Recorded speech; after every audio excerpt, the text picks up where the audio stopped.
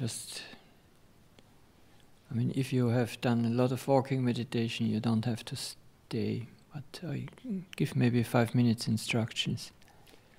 Teraz budú krátke 5-minútové inštrukcie k meditácii chôdzi. Ak presne viete, ako praktikovať meditáciu chôdzi, tak môžete ísť.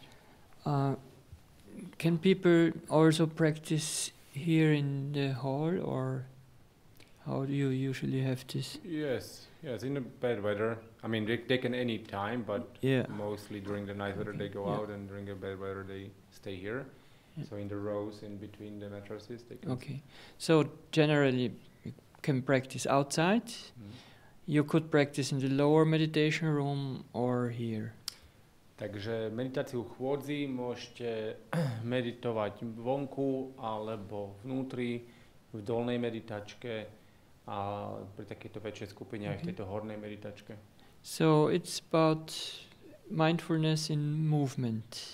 Je to o všímavosti v pohybe. And it is not just walking around in a leisurely way, but you find some space where you walk for about 20 to 30 steps up and down, and here it will be less.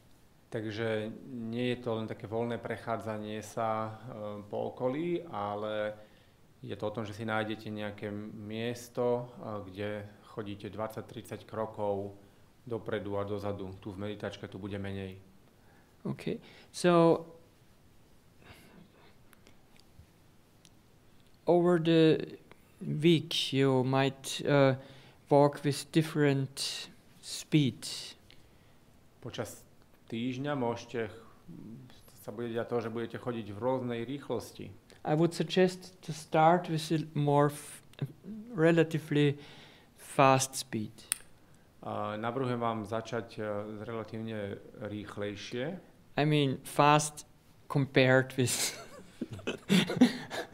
how walking meditation sometimes can be.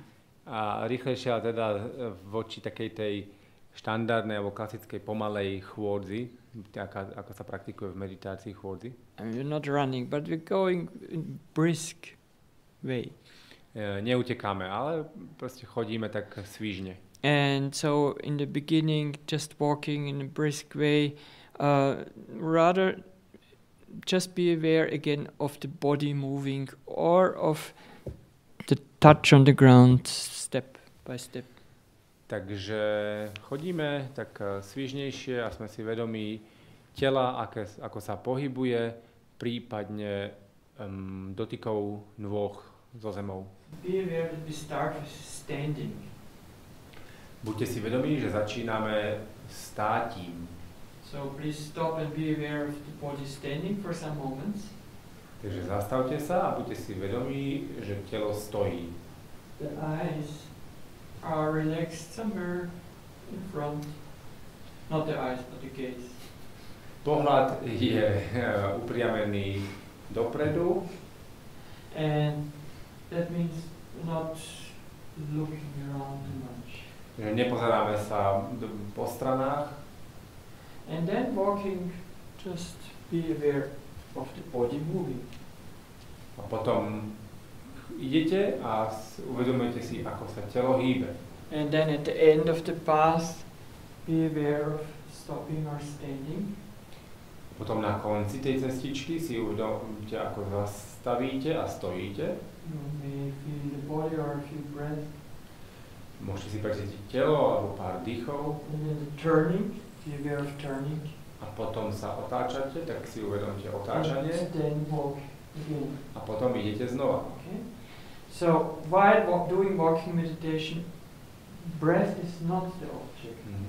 Že keď robíte meditáciu chôdzi, tak hlavným objektom pozornosti nie je dých. Either it's more the bigger framework of the body, felt sense of the body moving. Bude to taký ten celkový široký rámec celého tela, ako sa hýbe. Or if we get more narrowing the attention, more concentrated on a smaller area, it's the sense of the feet. Alebo pokiaľ zúžite tú svoju pozornosť a stane sa takou koncentrovanejšou, tak potom ten hlavný objekt pozorovania sú pocity na chodidlách. So, a few suggestions.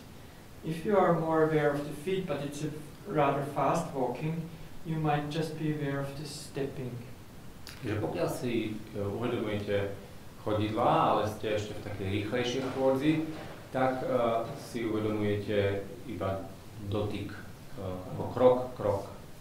So it's a very short word in Slovak.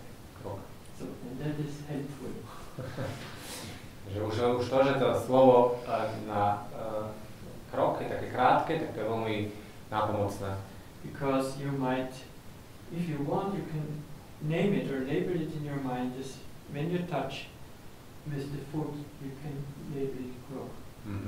Takže môžete tam dať aj to mentálne označenie, že keď vstúpite keď urobíte ten jeden krok, tak to označíte ako krok. Or you just feel it, you don't need to label it, but sometimes it helps the mind to get there. Ale nemusíte to označovať, ide o toto preciťovať, ale niekedy tie označenia pomôžu to, aby tá myseľ bola v tom kroku. If you go slightly more slow, pokiaľ trochu spomalíte po čase, you might be aware, and you might also label it left step, right step. Potom si môžete uvedomiť ľavý krok, pravý krok. A môžete to tak aj označiť, že ľavý krok, pravý krok. With ľavý krok you have a little bit more time. Pri ľavom kroku máte trochu viac času. So that means left step starts with the rising of the foot, moving and then stepping again. So in this phase you might know that left step, right step, left step, right step, left step, right step. A v tejto fáze si jednoducho uvedomíte, ako sa tá noha dvíha a položí, to je ten ľavý krok. Čiže to je ľavý krok, pravý krok, ľavý krok, pravý krok. Je tam postupné to zdvíhanie, kladenie. This is not a command. To nie je žiaden príkaz. They are not the military. Nie je to žiadne nejaké vojenské cvičenie. Okay. So it's rather, it is just naming what already happens. Je to skôr označenie toho, čo sa práve deje. And then if you can sense this flow of sensations, you might not need to name it for a while. A keď dokážete vnímať ten prúd vnemov, počitkov, tak to nemusíte vôbec označovať. Okay, so we have the krok, krok, krok, krok. Yeah. We have the left krok, right krok. Takže máme, taká tá prvá fáza, tá rýchla je, že krok, krok, potom je tá pomalšia fáza trochu ľavý krok, pravý krok. That should be enough for today. To je dostatok na dnešný deň. What if it's getting boring?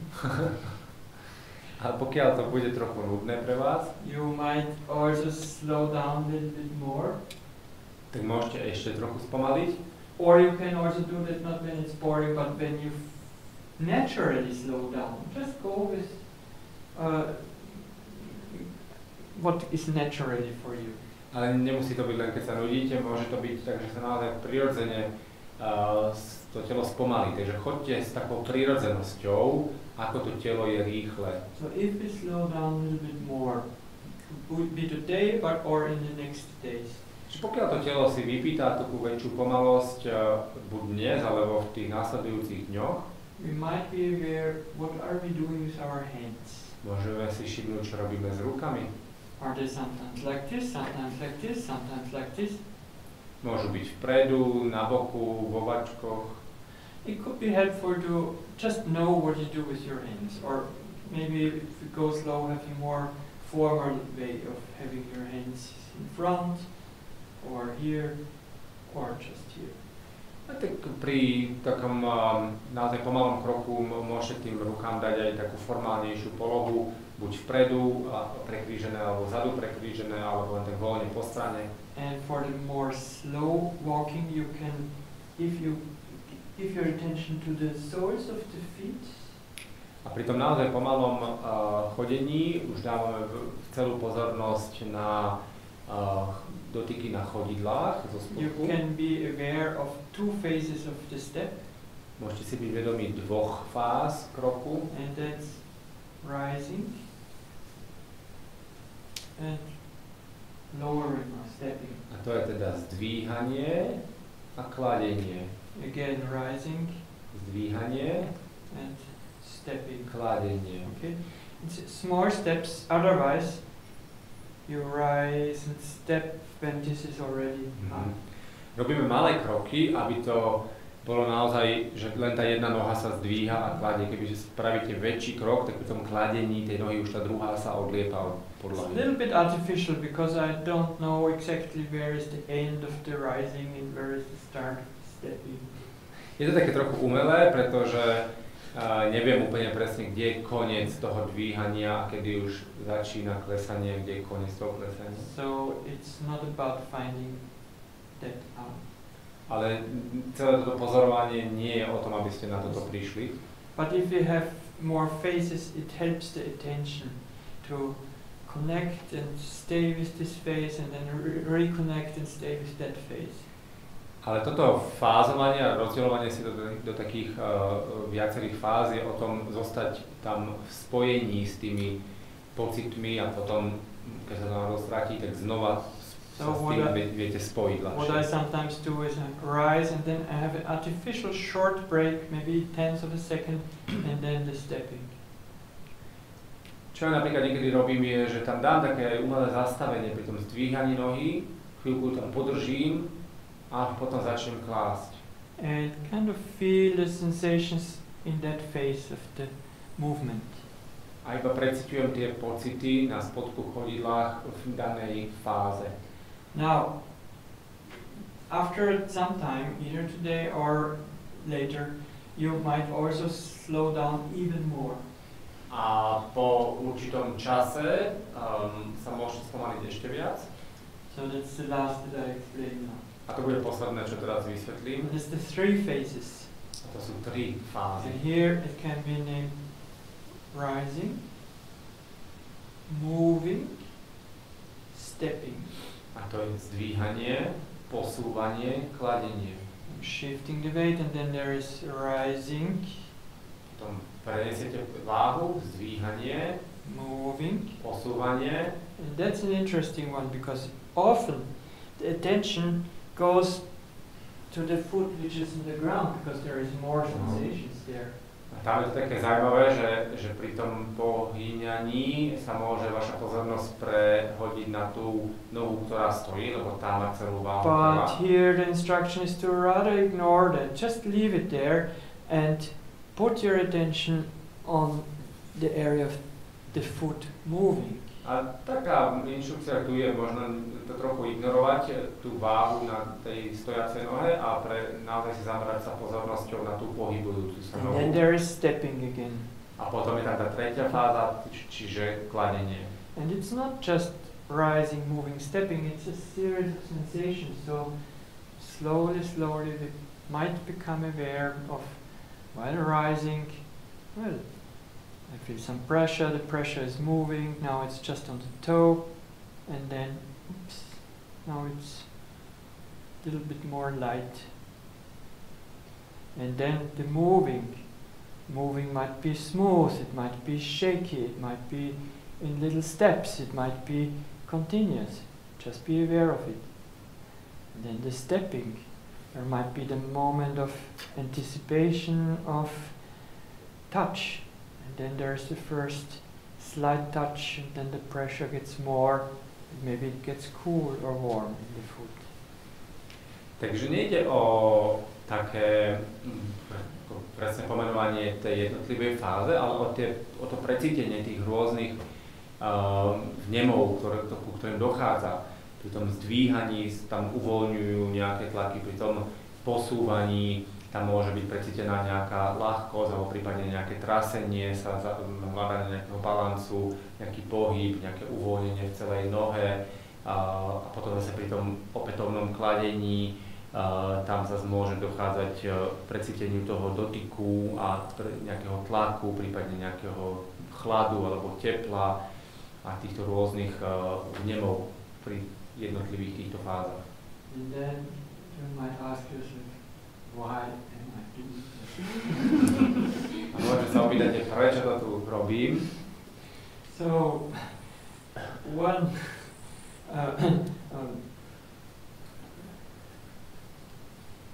answer can be that we are kind of sharpening our observation power.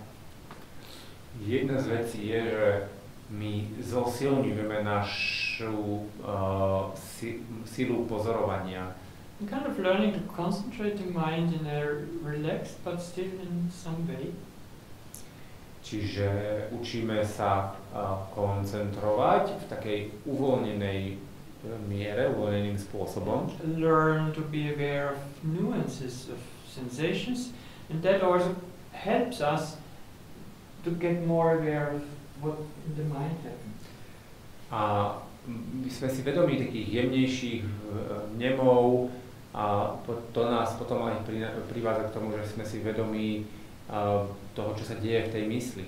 Okay, so to sum it up, we might start with a more brisk walking.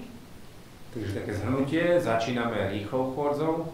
At times just feeling the body in general moving. Čiže vtedy cítime celkové telo, ako sa hýbe. Or at times working with the, just being more aware of the feet, touching. Po čase sme si vedomí len choditeľ, ako sa dotýkajú. Or that kind of sensation of left step, right step. Potom zase tie pocity pri ľavom kroku a pravom kroku. And you might, after maybe 20 minutes, if you feel like slowing down, you might slow down. A možno po 20 minútach takejto chôdze, ak to tak cítite, tak môžete spomaliť. You might try the two-step walking, rising, stepping. Môžete vtedy začať tú dvojfázovú chôdzu, že dvíhanie, kladenie. In summer you might go without shoes and you can feel more subtle. V lete môžete chodiť bosí, vtedy sa dajú cítiť jemnejšie vnemy. And you might, after again 20 minutes, you might slow down to the three-phase walking. A dajme tomu po ďalších 20 minútach môžete spomaliť ešte viac do tej trojfázovej chôdze. Rising, moving, stepping. Zdvíhanie, posúvanie, kladenie. And being aware of sensations in these phases. A byť si vedomý vnemov v týchto fázach. And when you find your mind getting tight and trying to concentrate too hard, a pokiaľ si všimnete, uvedomíte, že vaša myseľ je taká upätá a až príliš sa snaží, stop. Zastavte. Relax your body, relax your gaze. Uvoľnite telo, uvoľnite pohľad. Do some walking, rather feeling the whole body, and then just after some while you might allow your attention to sink into the feet again. Dajte si takú chôdzu opäť, kde precítite celkové telo a počase možno sa vám to prirodzene spraví tak, že sa zase ponoríte do takého hlbšieho procesu. So you play a little bit. Takže sa s ním tak hráte. Okay. So if you walk and there is a lot of thinking, you might stop, note the thinking and just then continue. A pokiaľ je počas chôdze veľa myslenia a vy si to uvedomíte, tak zastavte. Another thing, if you are walking and you feel an itch on your head, don't just scratch while walking.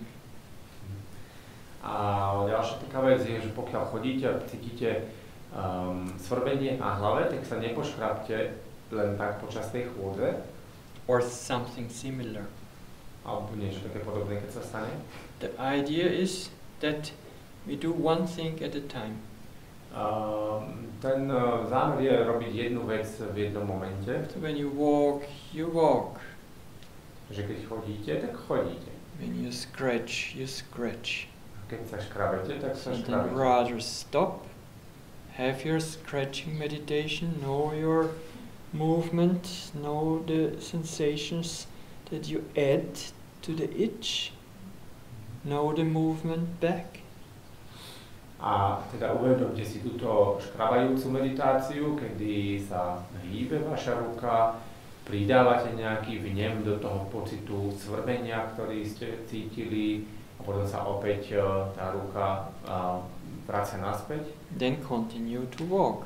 A potom sa pokračujete v meditácii chôdzi. We do this because we want to know all the processes that usually go automatically. Robíme to preto, lebo chceme začať zachytávať všetky tie procesy, ktoré sa bežne dejú automaticky. And it's not just about scratching, it's about removing your trousers or whatever you need to do. Je to o všetkých týchto našich automatických pohyboch, upravovanie si nohavíc alebo čokoľvek, čo tak automaticky robíme. So that's one thing. The second thing is if you walk, sometimes I see people walking like this. A ďalšia vec je teda ten pohľad, kde veľakrát vidím ľudí chodiť a pozerať sa doprava, dozadu. In one meditation group, it was not mine, it was actually Bianca's meditation group. Even while doing walking meditation, one person was passing a bookshelf and taking a book.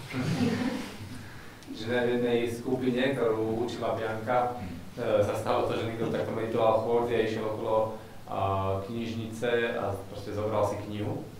So, rather, if you wish to look, then stop. Pokiaľ si želáte sa pozrieť, tak sa radšej zastavte. Have a seeing meditation. Zamerajte sa na ten pohľad, spravte z toho meditáciu pozerania sa. And then continue walking. A potom pokračujte v chôdzi. It is said that the Buddha was never looking across his shoulder. Hovorí sa, že Buddha sa nikdy nepozeral cez rameno. But he would stop and he would turn his whole body towards someone or something. Takže zastavil a s celým telom sa otočil tým smerom, ktorým sa chcel pozrieť. So that's about giving full attention. Je to o tom dávaní plnej pozornosti.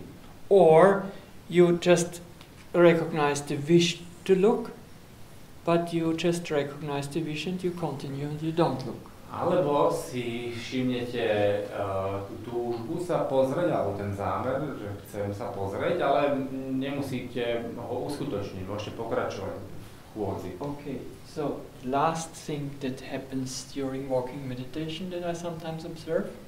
A posledná vec, ktorú niekedy som pozoroval pri meditácii chôdzi. People walk for 10 minutes, 15 minutes on their path. Ľudia chodia 10-15 minút po svojej cestičke. And then after some time they walk and then just off somewhere to have a tea or whatever. A proste chodia a potom zrazu tak ako vybočia sa cestičky a idú preč, idú si dať čaj alebo čokoľvek. So have your tea before or after. Takže dajte si čaj buď pred tou meditáciou chôdzi alebo po. Yeah. But because what happens is that while we do the walking meditation, there might be different mental states, changing mental states, changing emotions. Čo sa deje, že počas tejto meditácie chôdzi sa môžu nám meniť naše mentálne stavy, naše emócie, pocity. And we kind of include them into mindfulness and be aware of, well, there might be interest, there might be joy, there might be feeling bored. Ale čo my robíme je, že ich zakomponujeme do tej meditácie a stanú sa objektami pozorovania, že je tu nejaký záujem, je tu nejaká radosť, je tu nejaká nuda. But these are just changing mental states. We can walk with them. Ale sú to rôzne meniace sa mentálne stavy, my s nimi dokážeme chodiť. Rather than walking the dog, you walk your boredom.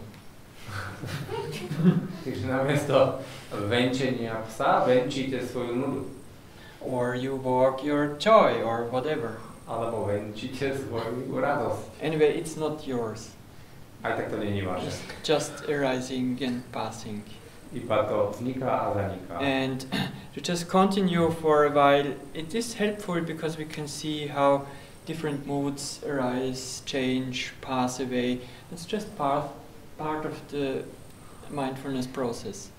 Je to užitočné to proste pozorovať, ako tieto veci vznikajú a zanikajú a je to súčasťou celého toho procesu budovania všímavosti. So we're not ignoring that, but still the steps are something to return again and again. Čiže neignorujeme to, nedávame to úplne stranou, stáva sa to súčasťou tej meditácie, ale ten dominantný hlavný objekt pozorovania sú tie kroky. Okay, that's about walking. Takže to by bolo všetko k chôdzi.